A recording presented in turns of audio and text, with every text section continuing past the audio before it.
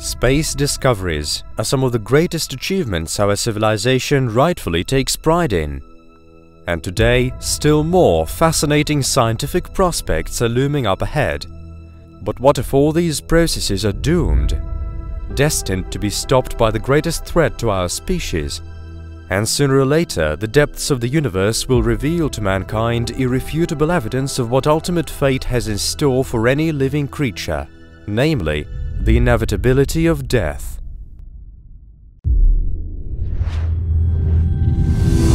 Kosmo, the first in outer space. According to the theory we'll be looking at today, any intelligent race is bound to face a number of insurmountable obstacles at a certain stage of its development. And the upshot of the development of any civilization is that sooner or later, it is to meet its demise, with no traces or evidence of its existence left behind.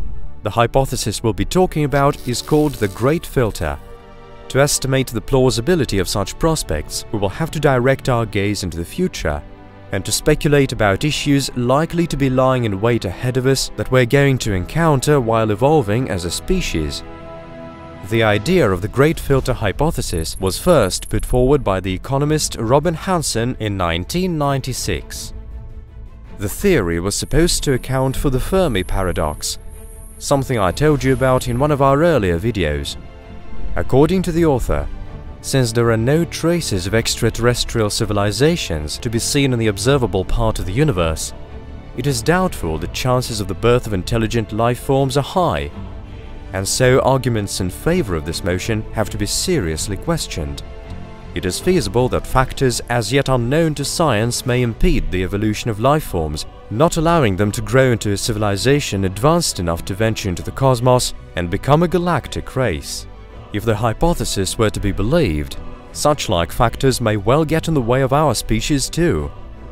As for the notion of the Great Filter itself, it specifies what some of these obstacles may be like. Chronologically, they can be either in the past, when animals are prevented from evolving to become intelligent species, or in the future, meaning that there is a big hazard of an intelligent civilization almost certainly finding itself on the road to self-destruction. In our case, the concept implies that the easier the evolution has occurred until now, the worse the prospects for humankind appear to be for the future. In other words, if we still haven't had to deal with our Great Filter, it is highly likely we will yet have to do so at some point. Initially, the hypothesis was met with skepticism. The evolution of species on our planet has been going on rather smoothly, which means that there may well be, or may have been for that matter, similar conditions elsewhere in the universe. In addition to that, the Drake equation shows that in the Milky Way alone there should be at least several dozen advanced civilizations. At least some of them are bound to have got the hang of radio astronomy or constructed spacecraft like our Voyagers. Consequently, interaction with an alien civilization cannot be that elusive. However, ever since we set out on our search for other intelligent races out there, the universe hasn't dropped as much as a single hint of anybody else dwelling in its vast expanses. The hypothetical Great Filter may well be the reason for this lack of clues. The hypothesis suggests that the role of the Great Filter may be played by one or several obstacles an advanced civilization has to power through in the course of its evolution.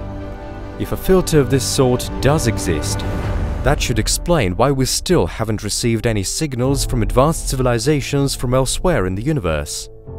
Incidentally, the hypothesis admits of the possibility of some creatures surviving the Great Filter. To do it successfully, they have to complete several stages. To begin with, their planet has to be in the Goldilocks zone of its parent star. Next, life has to originate and start evolving there, with the organisms capable of multiplying using molecules like DNA and RNA. After that, single cells have to evolve into more complex ones, while the evolution of multicellular organisms will be vigorously stimulated. This, in its turn, should stimulate the development of sexual propagation, which will be good for genetic diversity. Eventually, this will produce yet more elaborate organisms capable of using tools for developing to the level of advanced enough technologies necessary for space colonization. They will then proceed to colonize other worlds and stellar systems to ensure survival and obviate the eventuality of self-destruction. Robin Hanson argues that it is then and only then that the Great Filter will become a thing of the past.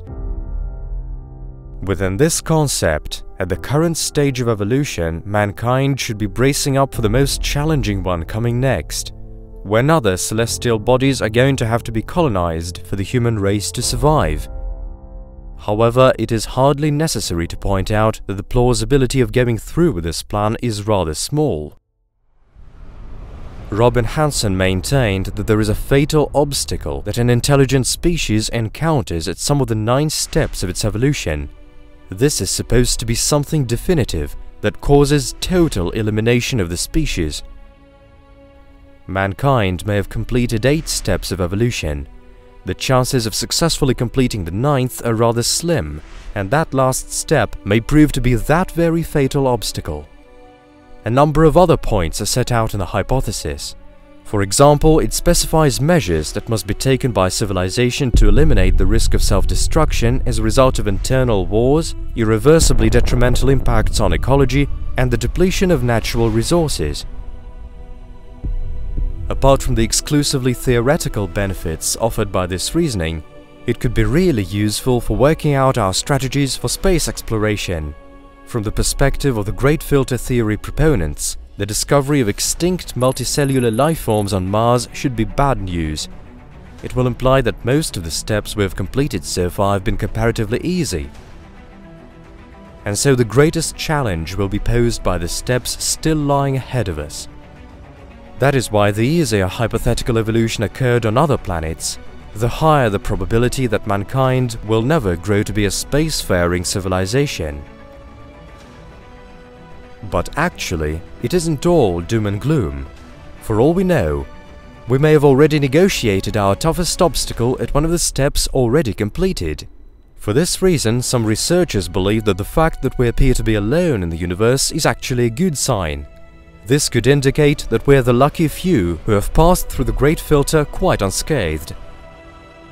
Still, we can't but admit that people use only several forms of communication, whereas there may be considerably more of them. Either way, the universe is estimated to have existed for 13.8 billion years, and there may well be a great number of organisms out there that would have overcome these obstacles. But hardly any of them will learn that they're not the only ones around. For this, they have to accomplish a major technological breakthrough, which in theory is to be their undoing and lead to a global apocalypse. The situation on our planet demonstrates just that. We're able to eliminate the entire human race as a result of a global thermonuclear war. The odds are rather high that our civilization will be wiped off the face of the Earth before either super powerful engines or more effective forms of communication have been developed. It is also hard to actually identify the Great Filter, as the environment on other planets may be completely different from ours. For instance, abiogenesis, a process of inorganic nature transforming into organic one, is bizarre and fascinating. And it may actually be the Great Filter for many intelligent races. Given all this, the Great Filter hypothesis prompts a number of important questions. Is mankind going to be able to adequately and successfully respond to an unexpected challenge? Or is the worst already in the past, and the silence of the universe is a sign that we are one of the few races to have completed all the stages devised by the Great Filter? Unfortunately, we cannot answer any of this today, and the only thing we can do now is to brace up for a trial the universe has in store for us, whatever it may be.